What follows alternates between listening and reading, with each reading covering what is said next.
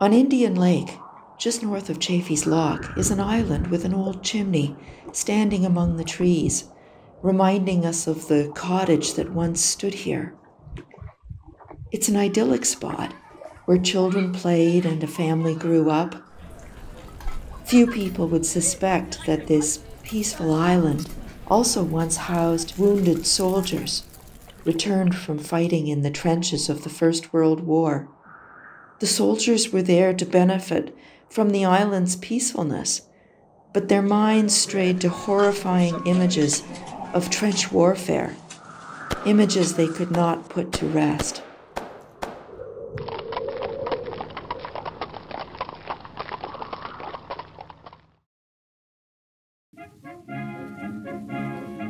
In 1901, the island is purchased for $300 by Kingston businessmen George and Henry Richardson.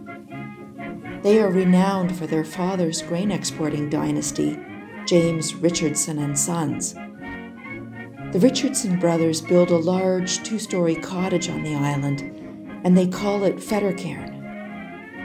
George's family enjoys summers there for many years.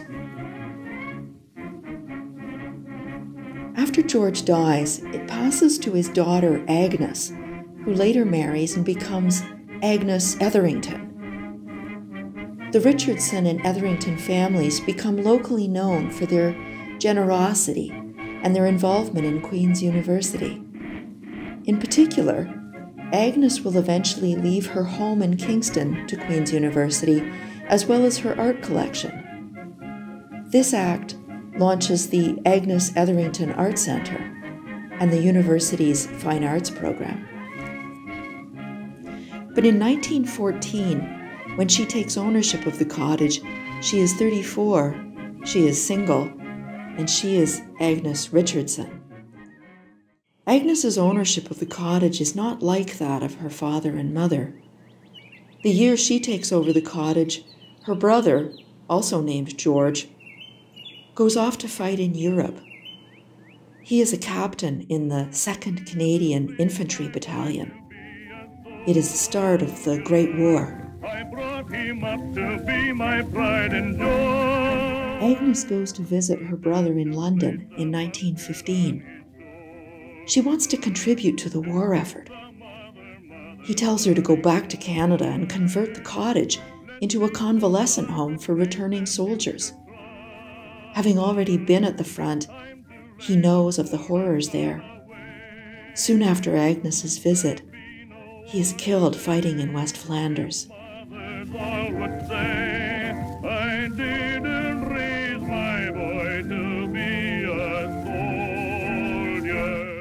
Agnes returns home and throws herself into the task of getting the hospital up and running. She offers her cottage to the newly created Military Hospitals Commission. This new commission has been tasked with finding hospitals for the thousands of returning invalided soldiers. Partly using money left by her late brother, she hires a local contractor named Selby to fit up the cottage to receive patients. This involves opening up the 2nd floor to create a 12-bed ward. Selby also builds a bungalow for medical staff, and Agnes hires a doctor.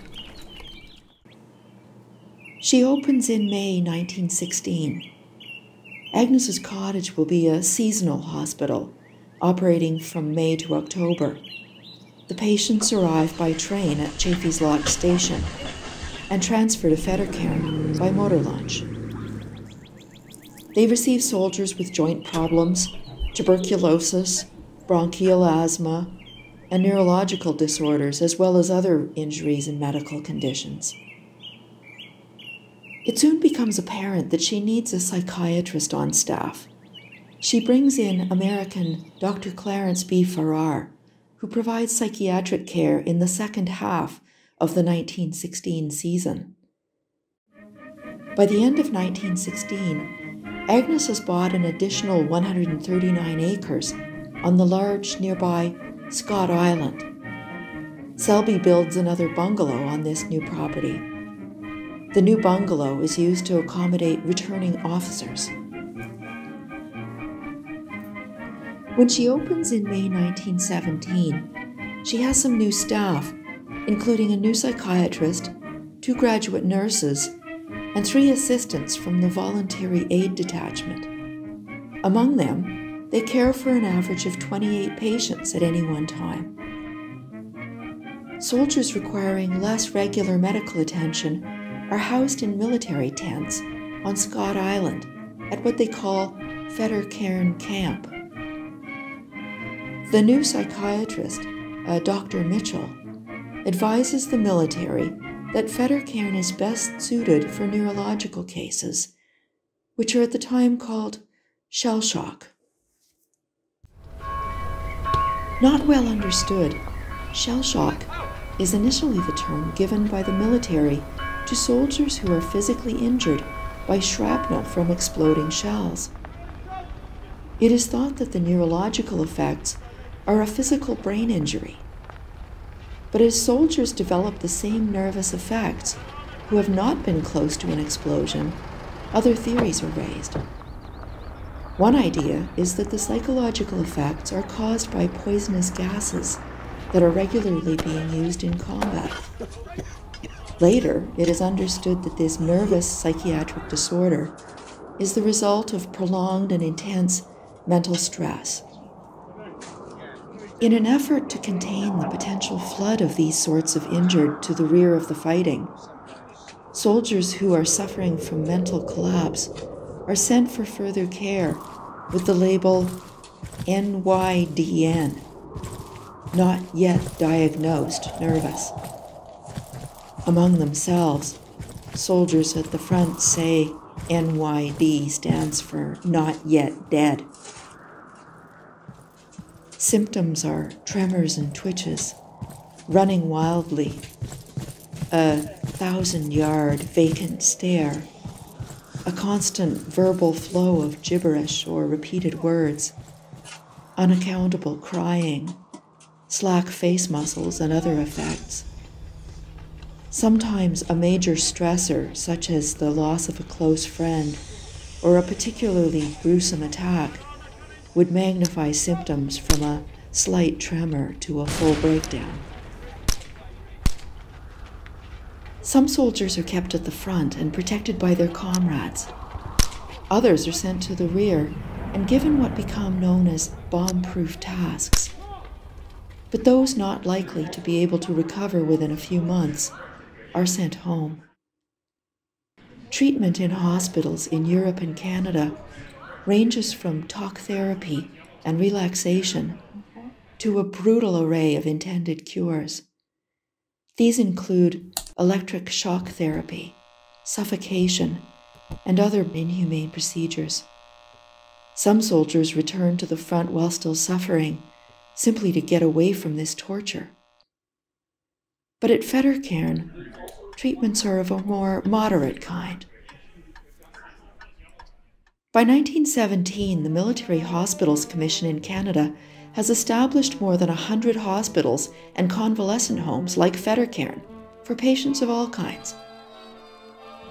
By that fall, Agnes has had built a large boathouse at Fettercairn. The boathouse has a big mess hall on the 2nd floor, as well as a kitchen and a pantry.